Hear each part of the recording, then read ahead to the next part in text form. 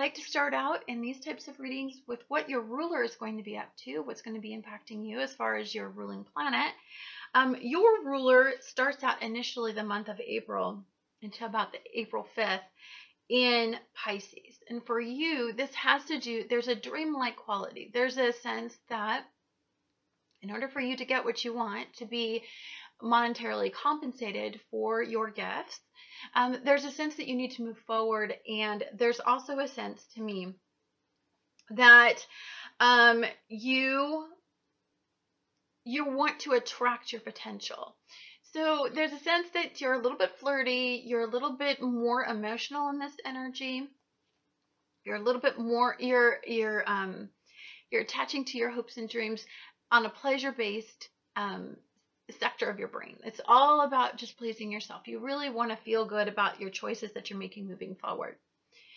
Then your ruler for the rest of the month is going to drop into Aries. And for that, that's about immediate needs. What do I need to feel good? What do I need to be like, this Venus rules money.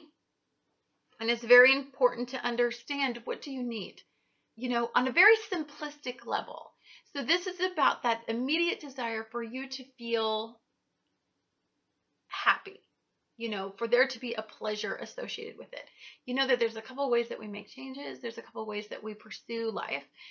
We pursue it based on pleasure, but we also pursue it based on moving away from pain. So for you, you're going to be very, very initially, you're just going to be very superficial about what you want. It's going to be based initially on that immediate environment to get through the day and to feel good as well. Now, this has to do a lot with the way that you are working through something that you're hesitating about. So for some of you, this is about moving forward, but this is about moving away from something that I think causes you distress. As we just went through all of that Pisces realization, it's a sense of, okay, now I know what I don't want. Now I know what I need. And so that's what you're going to be focusing on.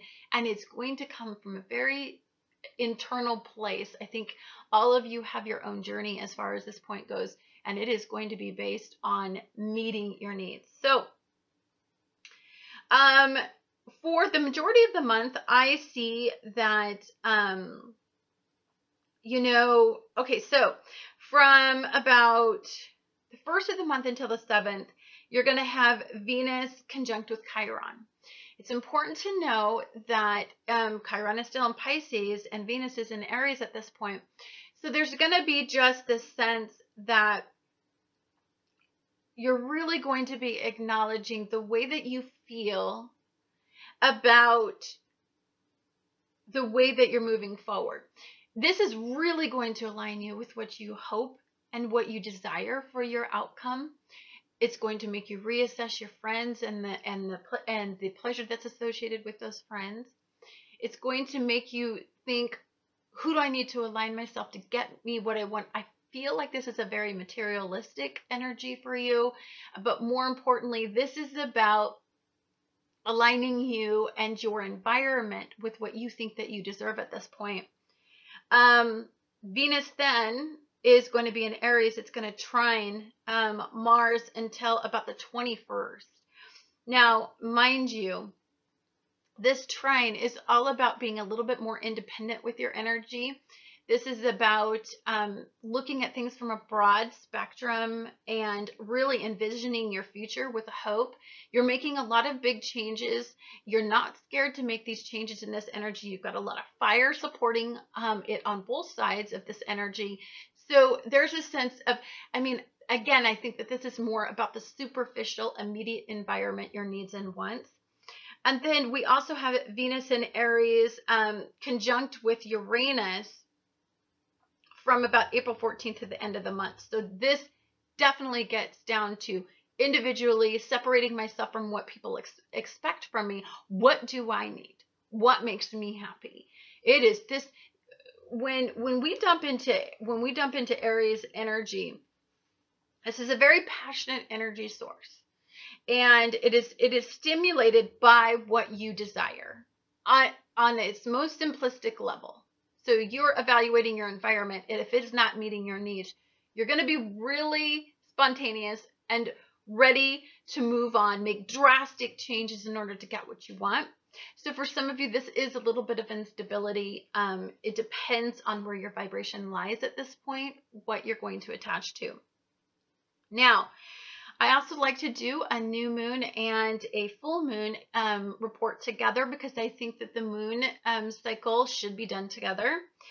So initially, the new moon, you know, it has to do with new beginnings. And for you, you know, when Venus is in Aries at the time of the new moon, you're working in that realm of karma, and you're working in the realm of moving away from the cumulative energy of the zodiac and moving toward the beginning.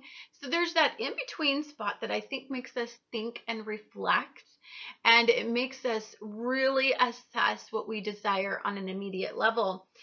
It is actually at this point conjunct with Chiron, which is all about aligning you with your hopes, your needs, and your desires. So what I think you're really doing is really asking yourself the tough question. And this doesn't have anything to do with other people or their expectations. This has to do with what you deeply desire at this point. So this has to do with making that change, bringing about an ending if you have to, bringing about a new beginning if you have to. But whatever you do, there's a sense of follow through with this, because this is a fire-based energy. It is very directional energy. Once you start on the path of whatever change that you need to make, there's a sense to me that the follow through is going to be one of those immediate follow throughs. You're going to want to react without considering the consequences, because most of this is going to be based on what you pleasurably want as an outcome. But what I really want you to be mindful of the fact is that you're trying to move away from fear and of pain, and you're trying to move forward and make a difference in your life. And that's a really positive new beginning. Then we also have the full moon that's going to be happening on April 21st. And for you, this has to do with your relationships. Now, relationships don't necessarily have to mean that if you're not in an established bond, that, you know, that it doesn't impact you. It absolutely does, because we're in relationship with every human being on this planet. We work next to somebody and we work next to them 8 hours a day, then we're building a relationship. We're building some sort of trust, and we're building some sort of unity with that person, or we're actually excluding them from our inner circle based on our interpretation of our environment. So it's very important that we're assessing this. And for you, this is actually going down to the levels of, you know, where do you seek security and a time to meet your immediate needs? For some of you, this is about aligning yourselves to meet your needs at this point. This is about somebody that you are hoping that will understand you on a deep level, somebody that you can confide in even your darkest thoughts, or your lightest thoughts, your hopes and your dreams. This is about change. This is about making those erratic movements that can possibly change outcomes. So for you, I think change is definitely on the menu, but this goes down to it's a very intense feeling. I feel like you're going to feel very intensely passionate in some sort of direction, whichever way you're going. But it definitely has something to do with relationships and where you see yourself moving forward and moving away from the past. I do believe that for some of you falling into the negative form of vibration, I believe what this has to do with is that fear of expansion, that fear of the lack of control over how things are moving in the direction that they're moving in. I feel like for some of you, I think that there could be some hidden resentment toward a partner that's pushing you to make some of these changes. You just have to be very, very mindful of the cumulative ending in this energy. The ending is that things can't stay the same. They can't stay the same for you. They've got to move forward. You know, with Venus in the very first sign, your ruler in the very first sign, means that you're initiating a new beginning and you're moving away from something. And sometimes that can create some sort of unconscious fear that, you know, this new beginning could not meet your expectations, because, you know, disappointment has been long-standing in many of our energies. And so I feel like you maybe just, you know, having that problem with that personal power. Can I do it? Can I meet expectation? You know, and then it brings forth fears and the realization that, you know, for some of you, this is about really honestly assessing whether or not you have what it takes, I guess, for many of you. Some interesting Taurus energy that I think you need to be mindful of, just because I think it's important to understand what other Taurus influences you have out there. We have Mercury dropping into Taurus, which is on April 5th. That's going to be in that house. So you really aligning your identity with what you see yourself as. Your thoughts are aligning with what you desire and what you want on an immediate level. This really has to do with what you value at this time. I'm not saying that it's going to change, because it might, but I'm saying that it deeply has the possibility of transforming your mindsets, especially when you're reassessing where you want to be. We also have the sun dropping into Taurus. So again, you are aligning your desires with the way that you think and interpret your environment. You really want these all to match. If there is any sort of issue where you do not feel like you're feeling the amount of pleasure that you desire, because we have a lot of Aries energy as well, then you're going to make some drastic changes with your ruler conjunct Uranus. You're going to make some drastic changes to get what you want. For some people, that can look like there's a little bit of instability in your consistency, but for you, you're just meeting your needs and you know exactly what you want, and intuitively you're being guided to make these changes. So this isn't about pleasing others.